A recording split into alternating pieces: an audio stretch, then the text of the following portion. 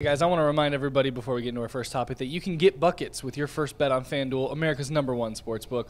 Because right now, new customers get $150 in bonus bets with any winning $5 bet. That's $150 if your bet wins. Bet on all your favorite NBA teams with quick bets, live game same parlays, exclusive props, and more. You guys just have to visit FanDuel.com/UCSS and shoot your shot. FanDuel, the official sportsbook partner of the NBA. All right, so we're going to start with the Cavs, guys, and more specifically some comments from Donovan Mitchell after the game on Darius Garland. So the Cavs beat Washington. It was an ugly game, but a win's a win. It snaps their two-game skid to open up the second half of the season. Donovan Mitchell did play. He looked like a shell of himself dealing with some injury. Darius Garland hit some big shots late in the fourth quarter to cut the lead in half and then tie the game. And down the stretch, they relied on Darius to be the point man in their offense. And I want to read you guys this quote here from Donovan Mitchell afterwards. Chris Fedor put the article out on Cleveland.com. Check out the full article, but this is a quote, and I'm going to read the full quote. This is part of it, but Donovan said after the game, "I'm on social media, and I feel like people aren't giving Darius the benefit of the doubt," Mitchell told Cleveland.com. "I want to speak on that because I think it's bullcrap." He did not say crap. "At the end of the day, he is a kid that has proven himself not only to the Cleveland fan base, but this league as well. I think they're ready to rag on a kid for what? 1/2 of a season? I think that's BS. I've been waiting to say that. Darius is continuing to find his way. It's been 2 months and he's slowly getting back to it. At the end of the day, he's going to be there for us, understanding that come playoffs, come whenever, we need him. He knows that. He's continuing to build. We have all the confidence in the world in him, but the way people have been talking is effing ridiculous. The kid has done a lot here, so much. For it to be devalued all for a few games is complete BS. It's not fair to him. He's done so much for us as a team before I got here, while I've been here. He's going to get back to his form. The kid is just 24 years old. It's not always easy to figure it out. He's done a phenomenal job of it and will continue to get back to it come playoff time. He will be right back there with us. We have his back." End quote from Donovan Mitchell. You can read the full article in Cleveland.com. Earl, I'll start with you. Of course. I think Donovan. Everybody, why y'all both just look at me? Donovan coming to Darius's defense. What do you make of the comments? And we might have put some smoke on him. Listen. Did we put him in the smoke on Saturday or something, Earl? That's what I think he talked about. First and foremost, man, great leadership by Donovan Mitchell, right? That's what you're supposed to do. Another example of every athlete hears and sees everything, not just Deshaun Watson. I thought Donovan Mitchell did a great job for standing up for his boy. That's his teammate. Another feather in his cap to prove like he's all in with the Cleveland Cavaliers. But with that being said, I love you, Spider, but the criticism on DG is warranted. To me, it's very well warranted. And just because people are critical of him, I don't think it means that people want to see him fail. His success is directly tied to the Cavaliers' success. For me, I'm critical of Darius Garland because I know he's talented. But it's like, I just want you to be more consistent. I just want you to assert yourself more often than not in big moments. You know, I want you to put forth the other intangibles that's necessary when you're talking about somebody that's a part of your core, right? Like, when Donovan Mitchell missed those 2 games, if I'm Darius Garland, that was my time to step up. It's gut check time, right? Like, let me show you what I'm about. Let me show you who I am. Let me assert myself, right? And sometimes I feel like people, especially here, because we love what we have, they get caught up on 2 words, max player. And if we being honest with ourselves, Darius Garland don't always play up to the level of a max player. And I get what Donovan Mitchell is saying. Like, people are, like, forgetting the things that he did before Donovan Mitchell got here. People forgetting, like, when he was an all-star, people acting like the dude can't hoop and can't ball. And I'm not one of those dudes. I'm always quick to say he's talented as ever. That's not my issue with him. My issue with Darius Garland is, man, you don't assert yourself and you're not consistent. And if you're a max player and if people don't want you to come off the bench because you're a max player, then you need to show up and show out every single night like a max player. I get it. And if everybody was saying, well, he's just getting back from injury, he missed 19 games due to injury. I think he's played like 13, 14 games, yeah. You know what I mean? So that number is starting to level out. Just go out there and be more consistent and assert yourself. And I don't think that's asking for too much. G? Shout out to Donovan Mitchell. I think, and I'm gonna be honest with you, we'll take the L for it. And it's not even no L. I came in on my Saturday show on the barbershop, 8 to 12. And I said, nah, unacceptable. Unacceptable. And I was really upset at the level they was playing the last 2 games when Donovan Mitchell wasn't there. And it's not about making or missing or anything. It's not about people getting shooting slumps or coming back from rotation. I feel like when Donovan Mitchell is not there, everybody turns around and they put up no resistance. Karis LeVert, I'm glad you had a triple-double, but the night before you couldn't hit the broadside of a barn. You had 1 dunk and that was it. Darius Garland, your job is to get people acclimated and get them into the offense and do his thing. Guess what? You be turning the ball over and you dribble a whole lot when Donovan Mitchell is not there. And JB Bickerstaff, sometimes I need you to do certain things like, hey, instead of yelling at the ref on every single call, how about getting your team's face when they not playing defense, or say, guys, listen, I told you what we're trying to play. We're trying to play a certain tempo. We're trying to play a certain offense. We're not doing that right now. You guys got to get your head out of your ass and let's get it going. You never hear it. You just sit him here and he's beating up the referee's ears from start to finish. Say something to your team. For me, it's not about whether or not you lose games or coming back from a back-to-back. Man, it's about this. This organization, as I'm watching other teams play, you need to stop worried about what you think is good for you and start comparing yourself to the other people. I watch the Boston Celtics and the Knicks from bell to bell. And them Knicks in Thibodeau, these dudes had playoff rotations. I said, dang, they blitzing already? They got the playoff rotations, McNuggets. People moving around. Defensive, they got the rotation moving. They playing defense. And guess what? Brunson is a killer. He came out aggressive. And guess what? Still didn't matter. Them dudes, Jaylen Brown and Tatum and them, pushed them, wiped them off the face of the court like it wasn't nothing. And the Knicks had a good game plan. So if you telling me that we bad for getting on Darius Garland, it's not about whether Darius Garland is a young kid. 24 ain't that young. We've seen winners here before. We've seen the same thing he getting is the same smoke we gave Kyrie. This is not Utah. Sometimes, yeah, we care. And they finding out what happens when you get the Cleveland Browns magnifying glass, McNuggets. Because guess what? Darius Garland makes just as much as Deshaun Watson, and you know what kind of smoke Deshaun Watson get here. Yeah, I don't want to harp on the contract yet. I want to just focus on what Donovan said, and I think the reasoning behind what he said. To Earl's point, I think I don't want to say all of, but I think most of the criticism of Darius Garland over the last, 3 weeks now, a month, whatever he's been back, is pretty valid. I don't think all of it is, but I think for the most part, it's fair to ask a guy of Darius's talent to be a little more consistent and aggressive, especially when Donovan Mitchell is not in the game. But what Donovan said last night, and this is why I think it's so important, is he understands that when push comes to shove come playoffs, he 100% unquestionably needs Darius Garland to be on his A game if the Cavaliers are going to go on any type of run this postseason. Do you guys disagree with that? We need the best version of Darius if the Cavs are going to make any kind of significant noise against the top teams in the East. And right now, my biggest issue with Darius is it feels like he's not confident in his own game. And he's still working back from injury. I know he's a little, I don't want to say scarred, but it looks like he's a little hesitant to draw contact after the facial fracture he suffered earlier this season. He needs to get his full confidence back to come back into the player we saw when he was an all-star point guard and one of the up-and-coming guys around the league that not just people in Cleveland, but people all across the national landscape were saying, yeah, that guy's next up in terms of the great point guards across the NBA.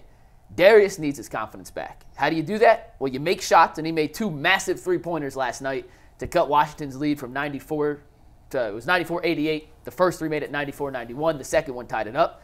He had a couple key drives late in the game, setting up other players, which allowed the Cavs to extend their lead.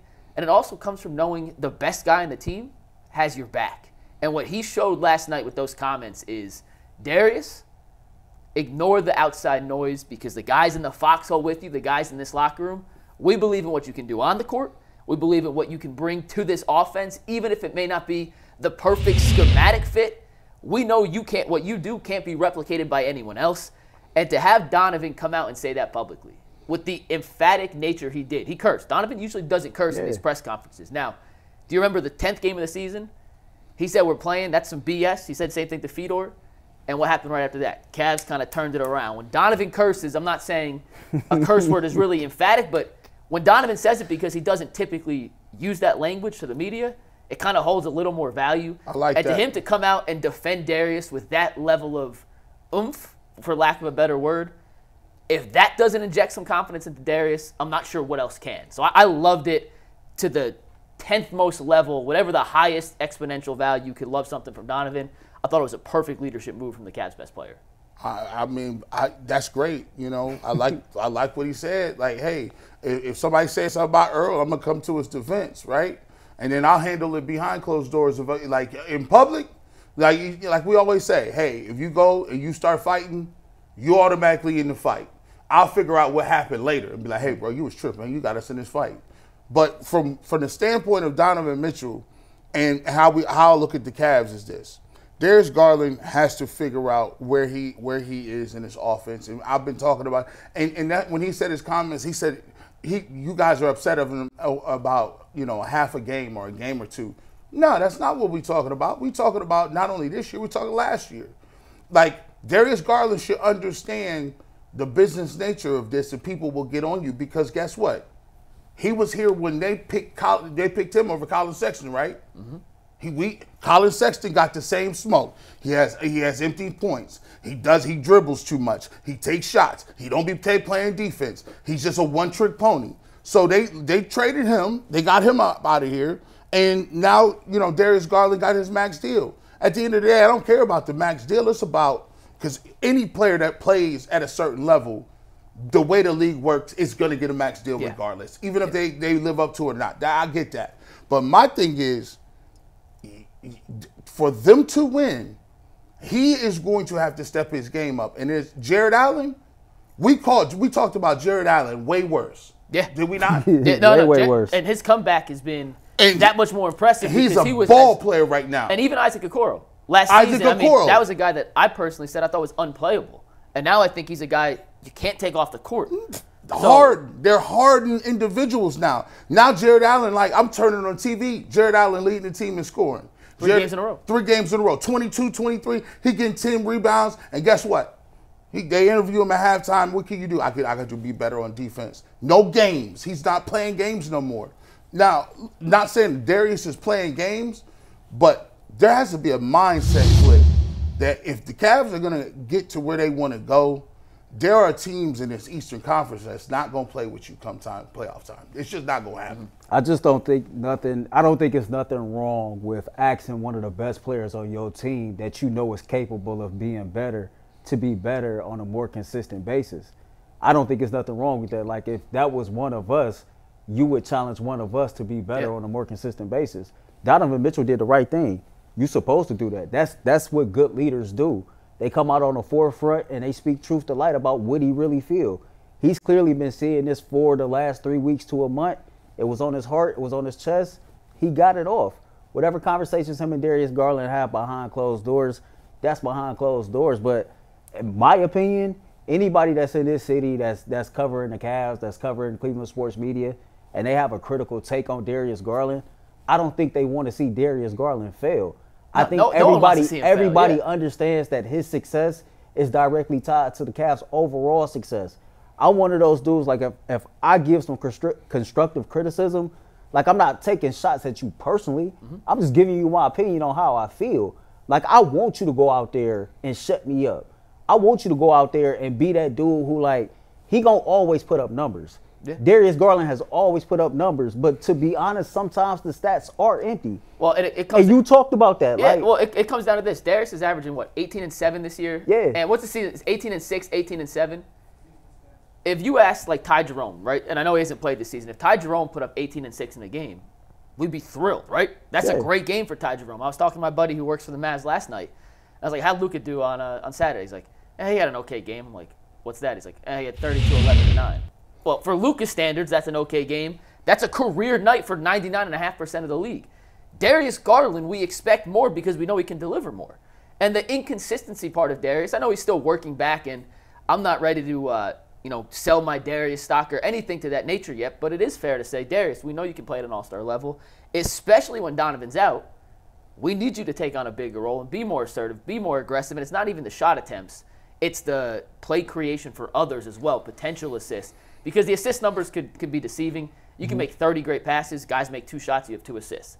but it's those potential assists, the ability to get into the paint, create for others, create good looks for not only yourself, but the George Niangs of the world, the Isaac Okuros, the Max Struses, the pick-and-roll chemistry with Mobley and Allen. That's totally fair, and I do think, to your point about consistency, Earl, the only reason we want it more from Darius is we know he has it in him. We've seen it. The only thing, before we pivot and get to Donovan Mitchell's MVP case, the only thing I disagree with Donovan is there's a lot of people who come in from other different places, and because Cleveland has not been a winner forever or without LeBron, they have this natural thing where they feel we're some sort of charity case. And when you say, oh, he's done so much, you say that's like being the he hasn't done anything. Like what do you mean he's done so much? Like you haven't come and changed. You didn't win Rookie of the Year. You haven't went to no finals. You haven't won a playoff series. Like what is he referring to when he should have the benefit of the doubt and hasn't won anything? Like it's a lot of times that people want to think that Cleveland, well, you know what, you guys should be just happy for what you get because you guys haven't been so good. No. We've seen championships here before. We've seen our team go and play the Golden State Warriors, and we see what championship level basketball is. So, no, he hasn't done anything, and no, he's not getting the benefit of it out. And that goes for everybody on the team. Including Donovan. Including Donovan. Yeah. So, no, y'all ain't proved nothing. See, this is what I'm saying. You got to the second in the East. That's cool. I love it. But y'all ain't done. Finish your breakfast. Finish your food. Yeah. Finish your plate, bro.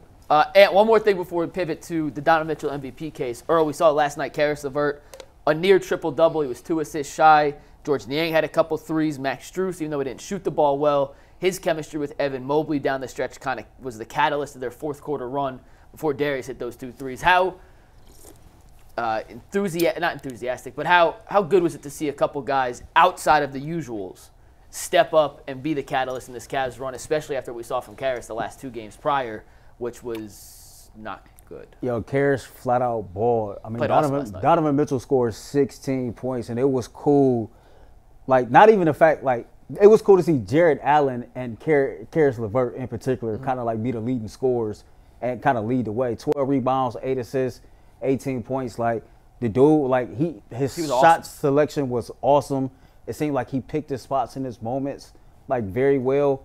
I thought Jared Allen did a great job taking advantage of a weak Washington Wizards front court. Like, they allowed like the 3rd or 2nd most rebounds to opposing centers or something like that. And they made it a case early to go down low to Mobley and Allen. And so, like, you know, kudos to everybody for understanding what their opponent was and kind of like maximizing on that game plan. It was actually one of those games to where if Donovan Mitchell was going to be off and you could tell he was still ill, still dealing with whatever he's dealing with, this was the perfect opponent. G, what did you think about Caris, Niang, and Strus, and even Jared Allen to that sense, picking up the slack for the offensive? That's what we need. That is called veteran understanding what you are. Sometimes you need to be reminded what you are. Caris LeVert, you're a guy that can get 50 in this league. I've seen you do it. George Niang, you're a guy that can get hot just like Sam Merrill. I've seen you do that. Like, you know what I'm saying? So for the Cavs to get where they want to go, man, and I keep just saying this, is I'm watching the other teams. I watched the entire game of the Los Angeles Lakers and the Phoenix Suns, and I saw how Grayson Allen was like, oh, I'm not going to miss. Like, you see how Bradley Beal is out, and they step up, and KD does his thing, and Nurkic just came off the bench after having a DNP almost, and then comes in and gets the first 8-10 points of the game, being aggressive down low against Anthony Davis. So when I be saying this stuff, I don't be just saying it as a vacuum of, like, I'm just watching the Cavs. I'm watching these other games, and I'm seeing how these other teams is trying to figure it out. And the Cavs is a good place if Caris LeVert can do that and Jared Allen can consistently do that. And I'm thinking that's built in that's built in what they want to do, getting to where they want to go. One last thing. This is the 2nd time in as many games against this particular team that we've played down to against our opponent. Yeah. And going back to before the All-Star break, when we played Philly, and Philly was missing damn near everybody, and they beat us, the Cavs clearly have shown, like, they need to tighten up on some things. And Donovan Mitchell alluded to that as well. So I trust that they'll get it together. Like, it's like they'll clean it up and get it right when it's time. Luka's coming to town? Luka and And Kyrie. it's a hell of a stretch coming up. They have the Mavericks, the Knicks, and the Celtics in the next 8 days. You're going to find out a lot. And I believe I know the first two are at home. Dallas and New York is at home. I think Boston is home as well. I could be wrong on that. But in the next 8 days, I know they play those 3 teams. And then they got Phoenix and Minnesota coming up in 2 weeks after that. So we're going to learn a lot about these Cleveland Cavaliers in the next few days. And you got to Boston is also at home, just so you know. Boston is at home? Boston is yeah, at all home. 3 of those are at home.